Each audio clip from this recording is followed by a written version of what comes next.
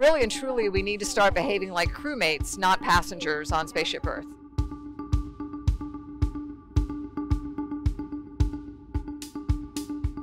Probably the most important part of my background was the fact that I was a NASA astronaut. I had the chance to fly in space, to live and work on the International Space Station for over 3 months.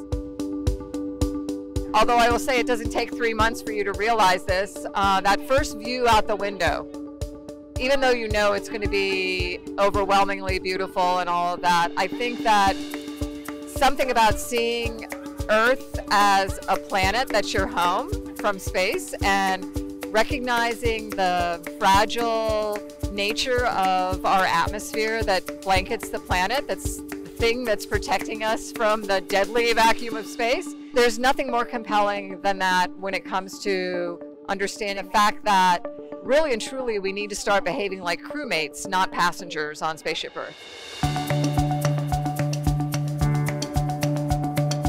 Over 50% of the information, of the data we need to solve our planetary challenges like climate change are coming to us from space-based systems.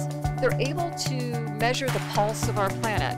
We can watch our planet breathe through the information that we're getting back, and it's the critical information that we need to solve our problems.